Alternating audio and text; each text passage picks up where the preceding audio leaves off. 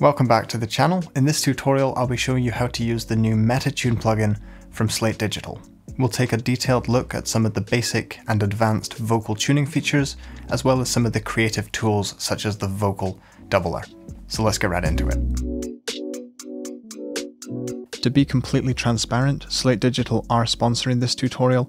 When they released MetaTune, they asked if I'd like to make a tutorial to show people how to use it, and I've been using their plugins for the last 5 years. I was very happy they've added this to the All Access Pass. So with that done, let's get tuning some vocals. MetaTune is an automatic vocal tuning plugin, and you can use it while you're recording and singing or afterwards in the mix, which is what we're going to be doing today.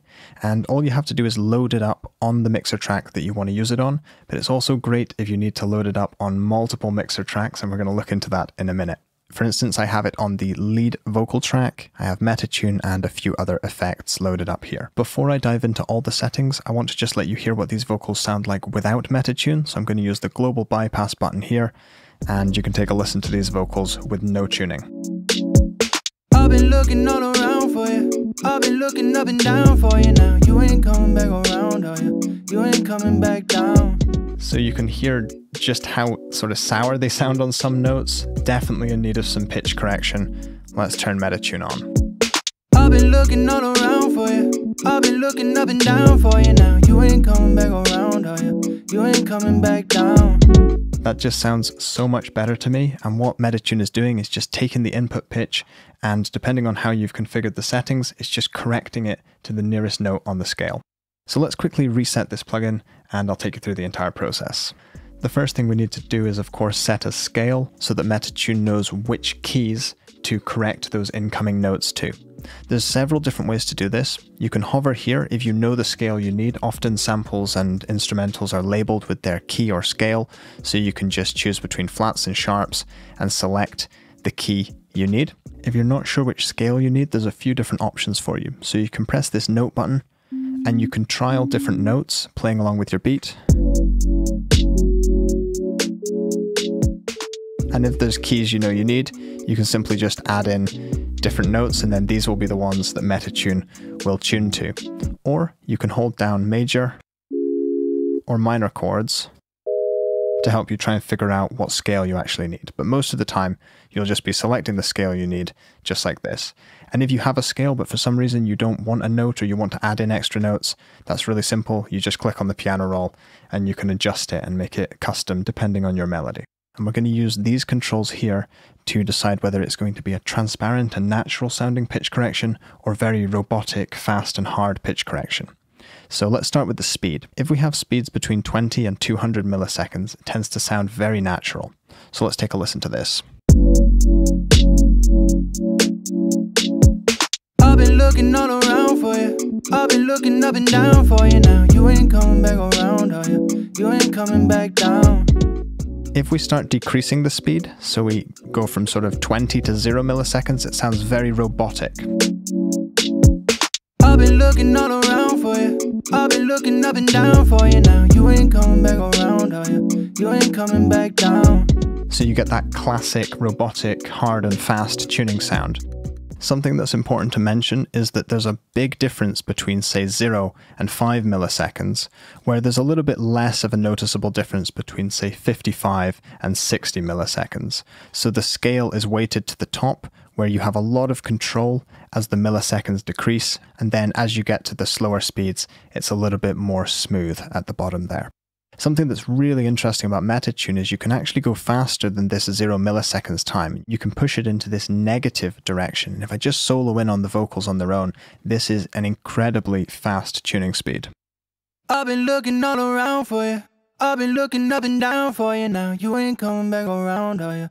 You ain't coming back down. That sort of speed is not going to suit every project, but it's an incredibly cool creative effect, and I can honestly say I've never heard vocal tuning that is quite that fast, so if you need it, it's there. And I'm sure this could be combined with other creative effects like vocoding to just create completely different vocal textures. So if I can just draw our attention down to this input-output heat map. Along the top, we have the pitch of the input notes, and then on the bottom, we have the notes that they are corrected to.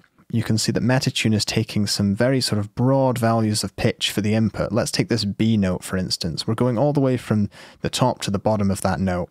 and MetaTune is correcting it to the middle of that key center there. So if you're looking for a more transparent sound, you can pull this amount dial down, and this controls how closely MetaTune corrects to the center of that pitch. And you can sort of double click and type in your values just to keep everything precise. Now, instead of correcting to the absolute center of that note, it's just going to correct towards the center. And if you do a lower amount, it's going to sound a lot more loose, and higher amounts are going to give you a sort of tighter tuning sound.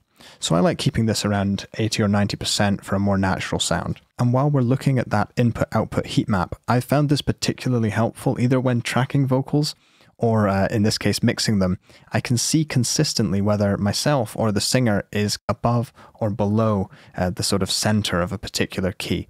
And this means that you could maybe sort of direct your vocal training at particular keys or particular parts of a melody, so it gives you a pretty good insight into your performance. The next control I want to look at, which is tied to the speed, is the sustain, and this acts on longer notes. So a negative value of sustain, tuning will effectively become slower on longer notes. What this means is that if you have a negative sustain value, it's going to sort of preserve things like vibrato on longer notes. If you have a positive value of sustain, it's actually going to speed up the tuning on those longer notes just to give you an even tighter tuning sound. So if I go to a different part of the vocal and I give it a fast speed of say 10 milliseconds, but a good amount of sustain, you'll hear and see that on the longer notes, the speed just slows down and preserves a little bit more of that human feel in the performance. It don't feel the same like it used to, no. I guess I'm just used to you, babe. You can see that that's all you really need to get going with this plugin. Simply set the scale and adjust these three controls here. But there are some much more cool features that I want to show you, and that's what we're going to look at in the rest of the video. The first is this sort of glowing orb over here. You've probably been wondering what this does. Firstly, if you adjust the outer orb, it changes the amount, and if you adjust the inner orb, that's just a click and drag, it changes the speed. So it's all available just there. The thing I really want to show you though is this vocal doubler. Let's take a listen. It don't feel the same like it used to, no. I guess I'm just used to you, babe. It don't feel the same like it used to, no. I guess I'm just used to you, babe. This lets you double the incoming signal to very easily create backing vocals. So you can control the width of the doubled vocals with this slider here, or by dragging the dot from the left to right, and you can adjust the blend between the dry and the doubled vocals using this slider here. You can see that in the middle you have a blend between the center and the sides, and at the top you only have those doubled vocals. If we take a listen with the track, this can do a lot to thicken up your vocals. It don't feel the same like it used to, no. I guess I'm just used to you, babe. It don't feel the same like it used to, no. I guess I'm just used to you, babe. Honestly, it sounds so good to me, but what I found was really interesting is you don't have to just use this on vocals. You can see here I've actually run this on a synth pad. I think it sounds really, really good. So let's turn that off. Sounds really, really thick and wide. So just remember that, while this plugin is clearly aimed at vocal tuning, you can sort of break the rules a little bit and do whatever you want with your plugins. Don't stay sort of chained in sort of one mode of thought. Just try all sorts of plugins on all different signals and you might find some really, really interesting results. The next thing we're going to look at is the group feature, which would be easy to overlook, but it's actually a feature that sets MetaTune apart from the competition and will save you an awful lot of time. I'm going to be tuning some backing vocals. There are some simple hums and chants that sound a little bit like this. Really simple, right? But the problem is I have 8 of them. So I've got all of these going to a different track on the mixer, and I've loaded MetaTune on each of them. So I've loaded up 5 instances of MetaTune, each on a different set of backing vocals. And on each plugin, I've just made sure that they're assigned to the same group. So in this case, they're all assigned to group 3. Now if I adjust any of the parameters on any one of these instances, all of these controls will be reflected across each instance of MetaTune. And this works whether the plugins are, on screen or whether they're hidden away in the background, of course. Usually what you'd have to do is if you wanted to experiment later, you'd have to open up each instance of your tuning plugin and manually copy across each of these settings. And this might be fine if you've just got, 1 or 2 backing vocals. But beyond that, it just becomes incredibly tedious, and it means that you don't really want to try to adjust things and try new settings later. You sort of set it and just forget about it and hope it's fine. But with MetaTune, you can just keep adjusting settings further and further into your project. So if you have a new idea, you can just push it into a different direction.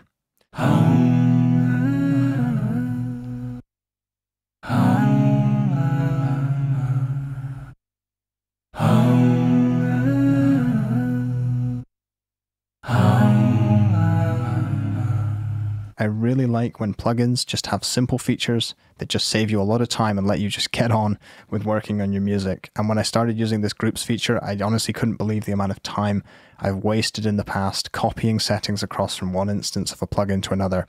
And now, well, you don't need to do that anymore. And I should mention, along with the groups, if you click up here, you can open the sort of menu here. And this gives you access to the presets, which are very good actually. You can just sort of select your genre here, select what you're looking for, and it is sort of a case of set it, pick your scale, and then forget about it. It tends to do the job really well. But you can also access your groups. So from here you can keep track of what's in each group. For instance, I've got some background vocals in group 2 and a lot of them in group 3. You can also move vocals between different groups, just click and drag, and you can rename groups. Say I want to call group 3 background vocals, no problem. The final feature I want to look at is the note stabilizer. So up until now, we've mostly been using this in low latency mode, so you could use this for tracking. But if we turn on this, there is some latency added to the plugin, which will automatically be handled by your DAW, so don't worry about tracks being pushed out of time or anything like that. So what this does is tries to stabilize a note if you've got some sort of fast-moving notes or transition notes in your melody. So if you set it to short, it means that MetaTune will not correct any of the notes shorter than 40 milliseconds, mid is shorter than 80, and then long means that it won't be correcting notes longer than 200 milliseconds. And the main purpose of this is to stabilize those notes to prevent any fluttering when you have those shorter notes in your melody. Take a quick listen to how the start of this melody flutters around a little bit without the note stabilizer, and then how that's taken care of. So let's start without. And even though I'm not alone right now, it's just not the same. And then if I turn it on. And even though I'm not alone right now, it's just not the same. It just takes care of that little sort of flutter, that little instability at the start of the melody, because you're telling MetaTune sort of what to look for. And what I like about this feature is that it basically has removed the need for me to use one of those graphical based pitch correctors that you've seen me use in the past on this channel, which are excellent, but they just take so long manually pushing each note up and down. Because you can tell MetaTune what to look for and what to basically ignore, it just means you have a lot more power and a lot more flexibility. So that's it for this tutorial. Thank you very much for watching. If you need any more information, please do check out the description down below where I've added some more information about the plugin and where you can get your hands on it. But thank you very much for watching, and I hope to see you in the next one. Bye for now.